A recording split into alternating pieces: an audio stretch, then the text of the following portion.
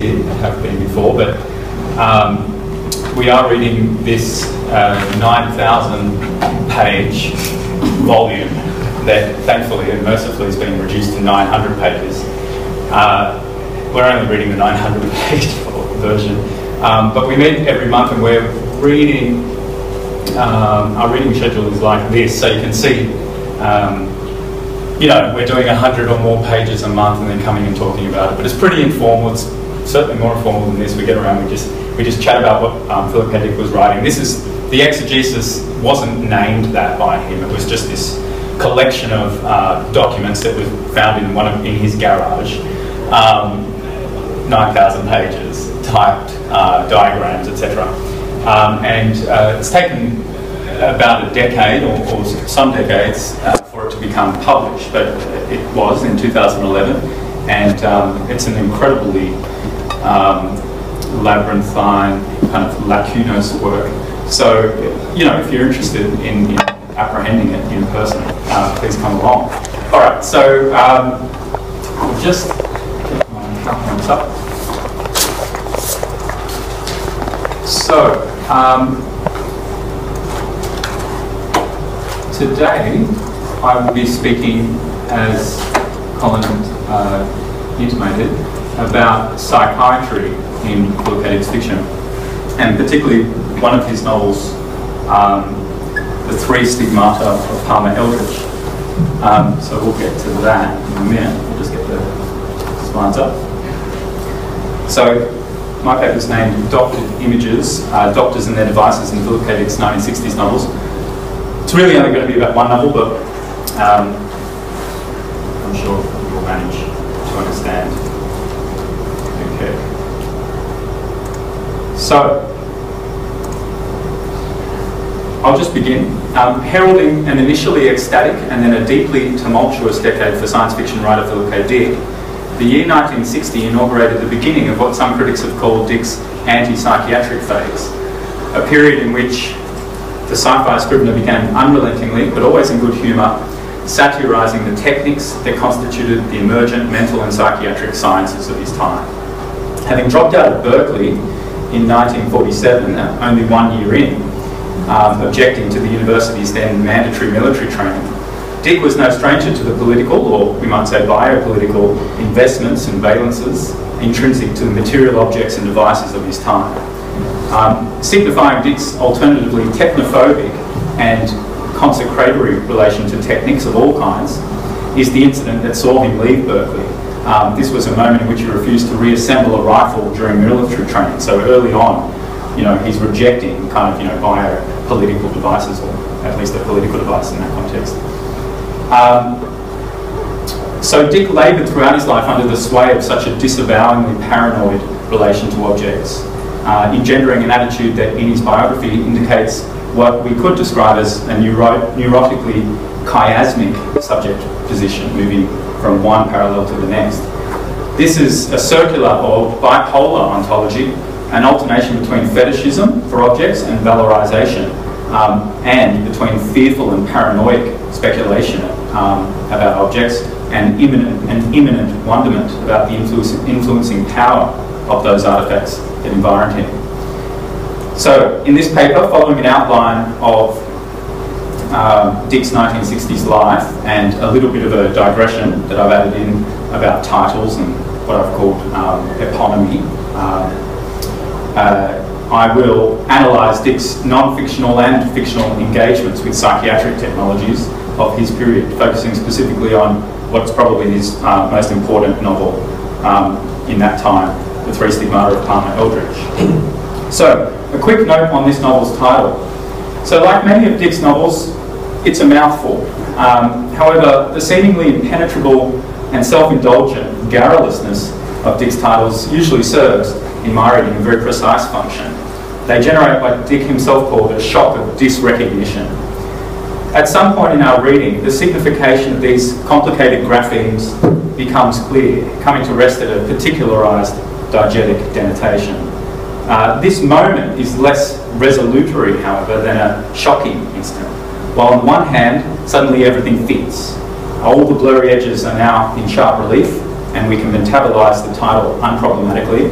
On the other hand, the revelation or discovery of some semantic definition nudges at the narrative centre of gravity, shifting what could be described as its metavalence, or in more Cartesian terms, its essential substance. So that's why the book is called that, we might say, as we read it. But the process is more complex than simply a resolution. At this punctum, or kairos moment, that kind of epiphany, occurring at the level of the act of reading, we feel not only rewarded for having done the work, for reading it, now knowing the secret knowledge available only to initiates. We also experience a virtualization of what Deleuze and Guattari once called an ambulant science, a process by which, like scrubbing a dirty pot clean, eventually exposing kind of a silver clean surface, or polishing a diamond, revealing, cleaner distinctions of its facets. It's through reading, which I'm calling an ambulation, like a scrubbing clean of the text, or a kind of ambulation through it, walking through it, that we come to understand it on its own terms. Ambulant science is, Deleuze and Guattari say, like Bergson's idea of intuition, rather than intelligence, which is kind of more like the royal science, the empirical science that we know. They speak of this ambulant science in their book, 1,000 Plateaus, but they also allude to it in their final book, Deleuze and Guattari's final book, What is Philosophy, their final collaborative book, in 1991, before Guattari died in 1992.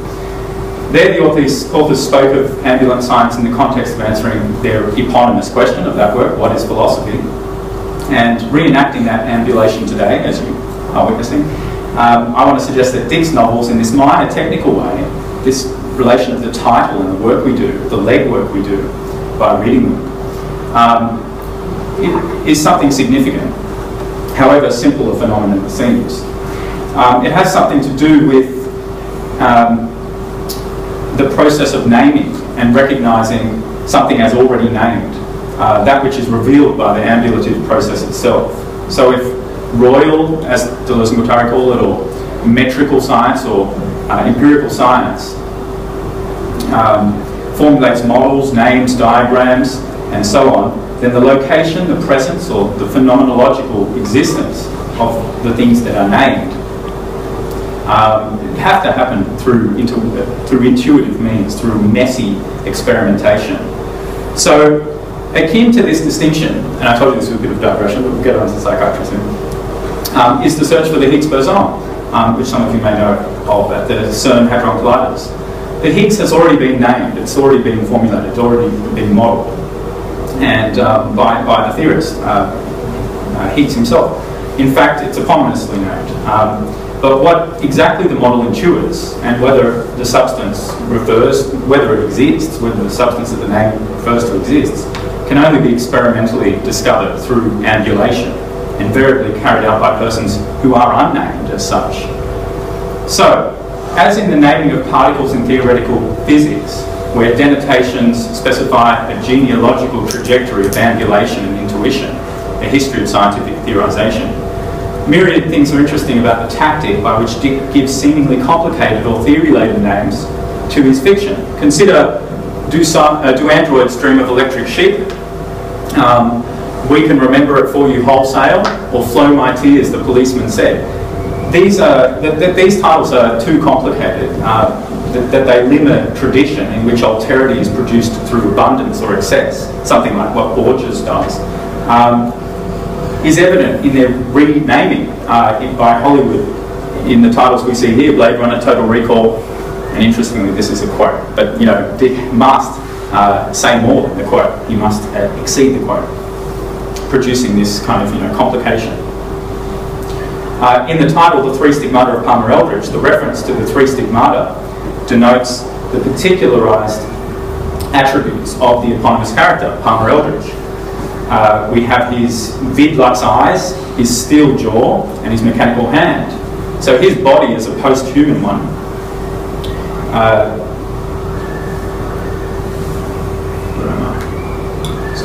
Reconstituted by an array of technical enhancements. However, characters in the novel only see Eldritch's three stigmata. They only actually see these parts of his body when they are under the influence of a drug that he himself has manufactured, a drug named Chu-Z. The cover of the first edition of the novel assembles these three stigmata into an ensemble of metonymic cutouts, recalling the modernist posters of Saul Bass. So eponymity, as I have already alluded to, is interesting in its own right. As we know, most eponymous novels name the protagonist. This novel's eponym, however, Palmer Eldritch, refers to its villain, what could be called the novel's antagonist. After all, it's Eldritch who provides the drugs in the text. So we're hewing the glossary of psychopharmacology here when we say he's an antagonist. His antagonism is performed as a biochemical operation. It's a dopaminergic or serotonergic antagonism, which causes hallucinations. So like, for example, the title of L. Frank Baum's The Wonderful Wizard of Oz, or even Moby Dick, the eponymic operation invests not meaning in the protagonist, but in an mythical figure, a presence whose existence, whose personality can only be understood experimentally through ambulation, by following a yellow brick road, or by taking an experimental drug. Outside the text, reading is our ambulation. We follow Dorothy along the road. We follow the protagonist of Stigmata, a guy named Barney Mesa, into his hallucinations. We take the drug. So, like the Wizard of Oz himself, and like Moby Dick, Palmer Eldritch is a chimerical being whose very existence is indeterminable, or at least virtual. Like the uncertainty of the wizard's talents in Wizard of Oz, the question of whether Eldritch's hallucinations actually exist becomes the central inquiry of the novel. The book is in this way a meditation on the possibility of a placebo effect. Did the drug work, or is it just my imagination? It's a meditation on the notion of what is now described as hallucinogen persisting perceptual or perception disorder under the DSM-5, which is this continuance of hallucinations after a drug's biochemical operations have ceased, as if a trace may exist either in reality or in the imagination. So this is the kind of idea that Dick once described as the world being only apparently real. And Paul Williams, who collected all the exegesis in boxes from Dick's garage, calls his biography of Dick that, only apparently real. So, like the wizardry of the Wizard of Oz, and you can remember the film here if you like, this is a methodology that, as we know, the wizardry is a methodology that's revealed only to be a complicated manipulation of techniques, behind the curtain, moving things around, pulling levers. It's not actually a metaphysical sorcery or some theistic deity doing a miracle. So we're in the same position when we're looking at Palmer Eldritch in this novel. Are the drugs working still? Are they still coursing through our blood, crossing our blood-brain barrier? Or is this a flashback? Is this a hallucination that will never stop? And finally, just on this initial digression. So, the other thing that we want to think about with this title is stigmata itself. Just as Jesus' crucifixion wounds are supposed to confirm his resurrection, his stigmata, the evidential traces of his death, this is the confirmation of the miracle, the traces themselves. The continuation of Eldritch's stigmata, the jaw, the eyes, and the mechanical hand, signal the continuation of the neuromolecular operations of the drug. It's only when you see these kind of mechanical implements that you know that you're still experiencing an hallucination. So the central question of the novel is, if the hallucinal images go away, if the hallucinations disappear, and then they reappear, does this confirm the resurrection, as it were, of the psychoactive compound in the brain? Or is it merely a memento mori of the original trauma, a deja vu, a flashback, however you want to describe it? So of course the same question Dorothy has to face when she wakes up, was it all a dream, or it was all a dream? Psychopharmacological substances in the form of tablets, drugs, medicaments, what Jamison calls adjuvants, and the like, are in psychiatry's history the endgame of what is generally a very mechanistic science. Molecularization, or the turn to biochemistry, took place at around the time that Dick was writing this, in the 60s. and molecularization, fancy word. Nicholas Rose, who's a kind of biopolitics scholar, and even Felix Guattari used that term to refer to this 1960s turn towards the human, understood as a field of molecular manipulations. So Dick's really zoning in on that from a very early stage in its history, in the history of psychiatry. Oh yeah, and there is my slide for equanimity. I don't know if I put that up already, but I thought this was a very amusing coincidence to see Peter Higgs here, the face of the Higgs boson, appearing between the curtains as if the Wizard of Oz himself. So, in 1959, Dick had recently married his third wife, Anne Rubinstein, a widow who had been caring for her 3 children following the death of her husband, the Jewish poet Richard Rubinstein. Dick and Anne were brought together by a shared love for writing and a love for the accoutrements that befitted a literary life. There they are. Although Dick had never been quite settled in the literary kind of milieu as a sci-fi writer, sci-fi then as now is a weirdo genre in a way, Dick could never have channeled the elan of the Bloomsbury set, for example, such as Anne's former husband, Rubinstein, might have done. However, while Dick had laboriously collected and continued to pore over his rich store of science fiction through his early years, collected from his childhood in the 40s, his prized possessions were few and could be housed in a small room, consisting most notably of his Magnavox Hi-Fi, his filing cabinet of sci-fi magazines, and his collection of records. Dick, while married to Anne, did in fact store these few of his possessions in a small room. It was a place a kilometres distance from his house that he named the Hovel. The Hovel served 2 purposes for Dick. It was the engine room for his fiction. He would go there, do a lot of methamphetamine, and produce 68 final pages of copy a day, in his words, while supercharged on these heroic doses of drugs and cognate others. As he said in an interview of a decade later, his writing fell into 2 degrees, writing under the influence of drugs and writing that didn't come under the influence of drugs. For years, as Dick continues, he had to take amphetamines in order to write so much, since the pay rates were so low. It's kind of like an economic logic. Yeah, that's right. In 5 years, Dick says he wrote 16 novels, which is incredible. This is his own words. I mean, I don't think anybody's done that before, and I think he's right. 16 novels in 5 years, all published. Sure, some have done it and not had it published. Less heroically, the Hovel also became, as Anne and Phil's marriage fell through, a place for Dick not only to produce novels that provided a source of income for his new family, but also to hide from the responsibilities entailed by his new role as a father, which he tragically came to resent. In the same interview that I was quoting earlier, published in SFI in 1996, conducted in 1996, Dick describes how he felt forced to use amphetamines in the context of the expense of the increasing accumulation of objects in his life, reproving what he regarded as Anne, his wife's, improvident materialism. I was supporting, he said at one time, 4 children and a wife with very expensive tastes, like she bought a Jaguar and so forth. I just had to write, and that's the only way I could do it. So his drug use was clearly nothing to do with his own drives. Reading various of the biographies about Dick, including Anne's own, throws into relief the extent to which it was while married to Anne, a jewellery designer and trader, that Dick began to invest more in making these serious purchases, the Jaguar and so forth. It's true. A beautiful Jaguar for the family, Barbie dolls and all the latest toys for his girls, and a range of expensive objects for the house, including rare books. However, Dick's insistence that Anne yearned for the Jaguar is somewhat undermined by the opening passages in one of his novels,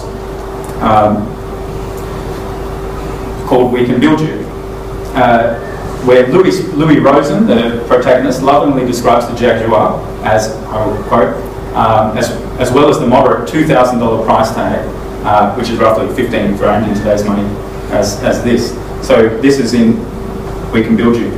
The Mark 7 Saloon model Jaguar is an ancient, huge white car, a collector's item with fog lights, a grille like the Rolls, and naturally hand-rubbed walnut leather seats, and many interior lights, and so on and so forth. I mean, this puts paid to the argument that it was really Anne's choice to buy it. I mean, here we have Dick kind of channeling his love for the car in his work. So, but whether we read this as Dick's own voice or his commendable impersonation of an admiring other, of Anne, it is difficult to deny Dick's textual investment in detailing the car here, which, as a textual libidinal blazon, is riven with authorial jouissance. It becomes a means of consecrating and sacralising the object, the Jaguar, investing it with some kind of novelistic magic. Gleeful that Anne had permitted him to grow a beard, Dick imagined himself in the initial years of his marriage as the domesticated, Rabelaisian intellectual novelist of California's north coast. And in '63, the year of their marriage, Dick and Anne symbolically mourned the death of Aldous Huxley, and an intellectual that they both admired, whom they both admired, almost as much as they admired John F. Kennedy, who died on the same day, along with C.S. Lewis. Describing Dick's '63 to '66 period as his family man period, or masterpiece years, biographers and self-proclaimed dickheads, which is to answer Colin's question of what do you call someone who likes Dick earlier, have only half acknowledged the extent to which the trauma of Dick's childhood remained, even while he was happily for a time ever present. He was always traumatised by his early childhood. Fomenting a suspicion that would form the basis of Dick's derisive and defiant characterisations of psychiatrists through the 60s. In 1977, Dick told interviewers of how an experience in his early life nourished a distrust of psychiatry. Sorry, my PowerPoints are a bit out of order today. Wondering if our value system, what was right and wrong, were absolutely true or merely culturally relativistic, as he put it, Dick's speculation was diagnosed as a symptom of his neurosis by a psychiatrist when he was of a young age. In response, the 20-year-old Dick found a copy of Nature, the science journal, British science journal, where he learned that, quote, in his words, virtually all of our values are derived essentially from the Bible and cannot be empirically verified. Here I was, Dick says, a teenager in the 40s, and here he was, a psychiatrist. Now I look back and I see that this man was cemented in a simplistic mode. I mean, his brain was dead, as far as I could determine. This is how Dick speaks of psychiatrists in his, as a 20-year-old, and it's in response to his having been diagnosed with a neurotic personality disorder simply because he questioned kind of, you know, the basis of science. He basically says, you know, psychiatric knowledge is only as kind of, you know, verifiable as biblical knowledge. So, Dr. Smile, which is the name of the portable psychiatric computer in the Three Stigmata of Palmer Eldritch, shares something of this brain-dead quality that Dick imputes to the psychiatrist in its automated and unimaginative diagnoses of Barney Mason, our novel's protagonist. Connected by micro-relay to a mainframe computer, located, perhaps in a Freudian symbolic way, to the basement of Barney Mason's apartment. The psychiatric suitcase, as Dick Novels calls it, this is in the 1960s, you know, well before laptops. So we've got a psychiatric suitcase. You open it and the face appears and says, "How are you today?" It's a bit like Siri or something. Is a metonym. This is a metonym for the infinitude of wisdom signalled by the vast cybernetic information database that undergirds it. So it's connected to the basement, the supercomputer in the basement. It knows everything you're doing, it knows everything about you. Maintaining a dispersed and multiplicitous presence throughout the novel, Dr. Smile, we learn, can be in more than one place at one time, enabling the machine to intercept, transmit, and even report back on its patients' conversations and treatments. As a kind of spy that psychoanalysed me, Dr. Smile is portable property that surveils and monitors the patient every bit as much as it purports to treat them. An almost pathetically obvious prolepsis of the internet, or the smartphone, and more specifically the emergence of what we now sometimes know as e-therapy, you know, online psychotherapy, which is recently popularised in Lisa Kudrow's kind of web TV show called Web Therapy. I'm not sure if anyone's seen it. Dr. Smile is also more locally a condensation of the various devices that emerged while Dick was actually typing up his manuscript for Three Stigmata. While there were no laptops or anything, there certainly were like machines to psychotherapize him, and let's have a look at those. So, in the arcade and computer laboratories of 1963, MIT, Joseph Weizenbaum's ELISA machine provided a mechanical parody of a non-directional psychotherapist in an initial psychiatric interview. So I mean, it's already a parody, but it is doing the work of a psychiatric machine as well. In the years following, more of these so-called chatterbots would appear, including Parry, a computer-simulated paranoid schizophrenic human. A few decades earlier, in the 1930s, chiropractor Volney Matheson, the writer of such techno-fictional short stories as A Phony Phone and then later The Radio Buster, and perhaps predictably in view of his interests in technology and chiropractic diagnosis, invented what he called, bewilderingly, you get this right, the electroencephaloneurometamograph, a variation on the Wheatstone Bridge devices invented a century earlier, which are these galvanic kind of things that you hold and it gives you a reading and you're meant to know how anxious you are. Matheson simplified the name of what was essentially his ohm meter, which measures electrical resistance, to the Matheson electropsychometer, which he used to investigate his patient's health. And there he is with one on the couch and hooked up to the machine. So by the late 1950s, after some patient rights disputation with the Scientology founder L. Ron Hubbard, with whom Matheson had long collaborated, Hubbard patented his own battery-powered electropsychometer in 1966. He called it the Hubbard E-meter, which some of you will be familiar with. While Matheson, how familiar I'm not sure, some of you may be Scientologists, no disclosure necessary. So he patented his own, and while Matheson decried, in words that echoed his description of his novel, The Phony Phone, that he imagined the device earlier, and that he rejected the doings of trivial fakers, such as Scientologists, who glibly denounce hypnosis and then try covertly to use it in their phony systems, unquote. Matheson rejected Hubbard's device and felt defrauded, and that Hubbard had stolen his idea and made a commercial, put it to a commercial success, which in fact he very much did. So it is before this spuriously techno-scientific background that Dick not only imagines the suitcase psychiatrist of Three Stigmata, Dr. Smile, but had also acerbically and unsubtly imagined in his 1954 short story, The Turning Wheel, a device used by a group known as the Faithful Bards. So I'll just hold that for a minute. Obviously, this is the E-meter today, and that's Hubbard using his E-meter in the 50s. This is, you can go to your local Scientology place and try one out, see if it works.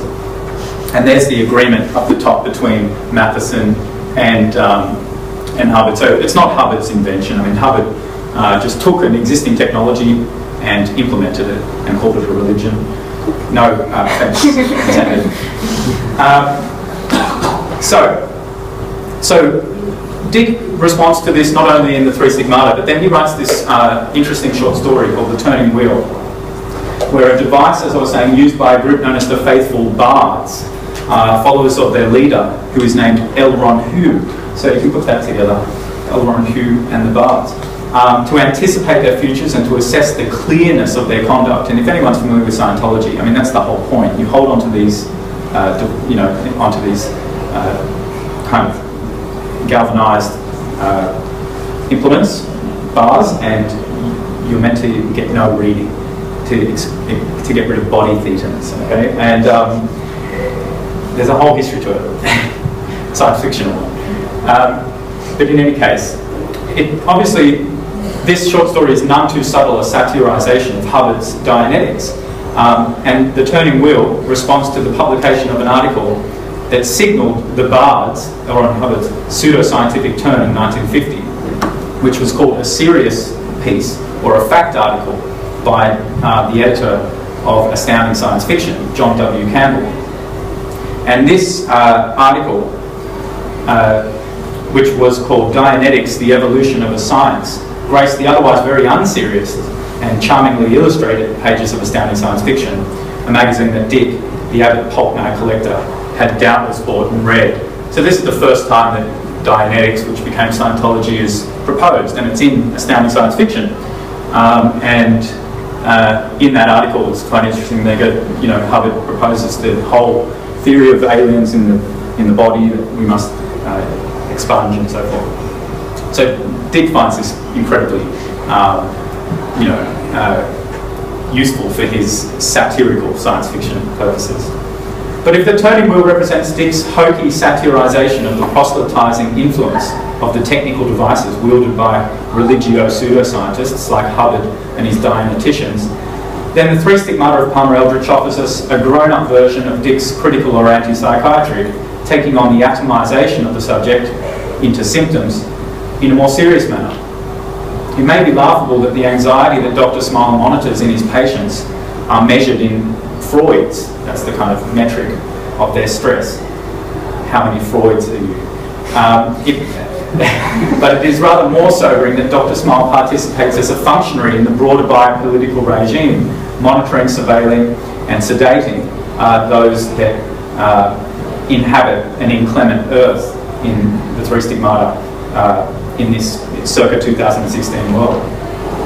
There may be one way to sidestep the seemingly inexorable deportation to a Martian hovel, which is what all the citizens in the three stigmata of Palmer Eldritch mouthful have to do. They stay on Earth and they're psychoanalyzed by this machine, or they can flee to Mars and take the drug. A bit like, Matrix, 2 drugs, no other option. So that we can possibly avoid the deportation. And this is when we go under the influence of the hallucinogen Chu-Z that I referred to earlier, or another one, Can-D, among our own hovel with a population of dirt farmers. And while you use the drug Chu-Z or Can-D, you play with the Barbie doll set, and you actually enter the bodies of these Barbie dolls. There are only 2 actually, Perky Pat and Walt Essex. You become either a male or a female, and you live out a 1950s idyllic life. Take the drug, play with the dolls, etc. Obviously Dick was watching his children play with dolls and had these kinds of ideas. So, this is a biopolitical future that Dick's foreseeing back in the 1960s, where you take a drug and you play a kind of game. This is well before computer games, well before anything like that. So, to escape the biochemical regime, one might, however, only need to make an appointment with another person altogether, and if one can afford it. And here we get the real psychiatrist, the real evil psychiatrist of the novel. And this is to receive E-therapy at the hands of Dr. Denkmore in his Eichenwald clinic in Munich. A man who Richard Knapp, one of the other characters in the novel, describes as a small, round style of middle-class German with white hair and an Albert Schweitzer moustache. Just as Dick's Dr. Smile operates as an imaginary and symbolic condensation of those other devices I've looked at, the ELISA, Parry, and the E-meter, and programmatic psychotherapy in general, Denkmore, this other character that we see, who looks like Albert Schweitzer, condenses a range of images that profoundly and impactfully signify the reductivism and malediction of psychotherapeutic medicine. So I'll explain that. The fact that Denkmore wears an Albert Schweitzer moustache and speaks of his bubble-headed patients as very evolved, both spiritually and physically, after they undergo therapy, their heads grow, reminds us that the theologian physician Schweitzer was actually preoccupied with finding a lucid nexus between science and theology, and that was emblematized in his PhD thesis, which was titled The Psychiatric Study of Jesus, in which he proposed a method of diagnosis at a distance of actual psychopathy in Christ. So Schweitzer proposed that Jesus Christ, again, no blasphemy for those who are religious, was psychopathic, and he set out to do this from a physician's perspective and a theologian's perspective in his PhD, and it was then published some years later. So E-therapy is the ideal adjunct for a person such as Schweitzer, for would-be theologians and physicians. Better than Can-D, the drug's re-enchantment of a mysterious divine world where we play games. E-therapy technologically enables us to resolve spiritual conflict. If only Luther and Erasmus were alive today, says Dr. Denkmore, the one who inflicts or provides E-therapy. Their controversies could be solved easily now by means of E-therapy. Denkmal's Germanness, inflected in his every asyndetic utterance, recalls the protean stereotype of the mad scientist, whose prototypes included not only Faust's alchemists and enchanters, who were in league with the devil, or Shelley's Dr. Frankenstein, who was Genovese, not German, but anyway, but also, of course, the post-World War II instantiations of the mad scientist, frequently modelled on the Nazi brain doctor Joseph Mengele. German for monument, this is the name Denkmal, itself coming from the Latin monere, to remind. Denkmal's name also sounds a shadowy echo of the human mental and physical experiments that occurred under the Third Reich, where mescaline testing and other shock treatments, such as the notorious aviation experiments at Dachau, sought to re-mind, as in to remake the minds of all those who suffered there. Splitting it up, the German denken means to think, and Maud, which we probably know from a grand mal seizure, means sickness or harm, connotes the fact that Denkmal's E-therapy threatens to generate a seizure and a shock in his patients. Dr. Denkmal, mind shock. Denkmal's E-therapy threatens to feeling in his words, the patient's words, like a hog-tied animal. Richard Knapp, one of our protagonists, experiences E-therapy as an animal, as a pig, and as such, it recalls the historical origin of ECT, of electroconvulsive therapy, which was the first shock therapy to use electricity, adapted by two Italian psychiatrists, Ugo Cioletti and a colleague, in fact, from the techniques that he and his physician friend, Gaetano Vial, witnessed in a municipal slaughterhouse. So they actually went to a slaughterhouse, saw the pigs were being shocked with this implement, early 1940s psychiatrists, and said, hey, that's something we could use. So yeah, electricity was used to stun pigs, and from that device we get the early instantiations of shock therapy. So in post-World War II, the Rome University Psychiatry Clinic became an experimental hub for shock treatment, and by the 50s, its practice had become widespread throughout the US.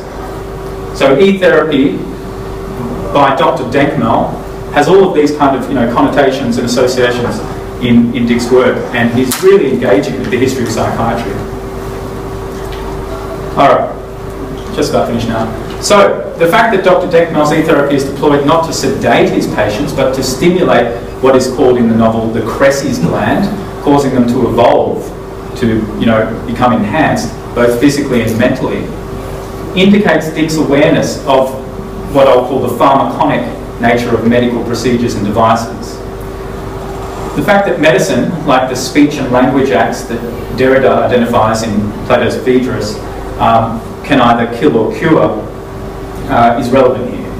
The Three Stigmata of Palmer Eldritch, in fact, gives us a more specific example of the pharmacon in the diametrical responses that we see to E-therapy, experienced by Richard Knapp and his wife, Emily Knapp, who are closely modelled on Dick and Anne. Emily, while Richard reaches new orders of conception after the shock treatment, experiencing new lightning leaps of intuition, and Emily, on the other hand, who is a ceramic artisan by trade, contrastingly regresses to a prior subjective state, producing the same ceramic pot over and over again. And we just recall that Anne, his wife, was a jeweller at the time. So the bipolar plights of Emily and Richard, one becoming enhanced by this therapy, the other becoming kind of, repetitive, closely parallels Dick's and Anne's diametrical reactions to the phenothiazine class antipsychotic drug that they actually both used in the 60s, called stelazine, which Anne had been ordered to take following her brief psychiatric institutionalization. And this took place seemingly under Dick's instructions. And in the couple's last married year, Dick borrowed the drugs, or took the drugs from Anne, and started to use the antipsychotics experimentally. And in her memoir, and identifies herself as the figure upon whom Emily Knapp from the Three Stigmata is based. And by her own and other biographers' accounts, Stelazine turned her into a zombie. On the other hand, Phil felt great benefits from the antipsychotic, expressing to his neighbour, June Cressy, how good it made him feel. Now, recall that the gland upon which the E-therapy functioned was called the Cressy's gland. I mean, so the dots all come together here. Dick uses his real life to critique psychiatry. So this psychobiological or psychobiographical work is even more fortified, recalling that Denkmal's E-therapy was supposed to stimulate the Cressy's gland. And this is a brain region that Dick invents, named after his neighbour, the very person whom he told the antipsychotics worked and functioned well. So I think that neighbour was his kind of consultative psychologist as he experimented with all of these drugs. So to conclude, Dick's engagement with a range of devices, of which I have offered only the most miniature snapshots today, presages what is today described in contemporary philosophy of psychiatry as the field's emerging device paradigm. Desiccating the episteme of Hippocratic or Gallian medicine, the device paradigm is criticised by philosophers of psychiatry for instituting and performing an impersonal mode of technical reason. Does the drug work? Yes, well then your disorder is cured. Don't talk to me anymore. And this technical reason atomizes or molecularizes the subject, subordinating the question of subjective identity or phenomenology, and it prioritizes surveillance, really, looking across a checklist of demonstrable symptoms. So it has been proposed that Dick was influenced by the anti-psychiatric movement that consisted of thinkers as diverse as R.D. Laing, Felix Guattari, Foucault, and Irving Goffman, and the extreme one, Thomas Saz. However, it was Dick's personal acquaintance with psychiatric treatments, very personal, its drugs, doctors, and psychopathologies that enabled many of his novels to function as Roman à clef, a novel with a key that tells us something about the author, where objects around him were fictionalised as the very techniques that defined and regulated him as a real-world biopolitical subject. Okay, thank you very much for your attention today.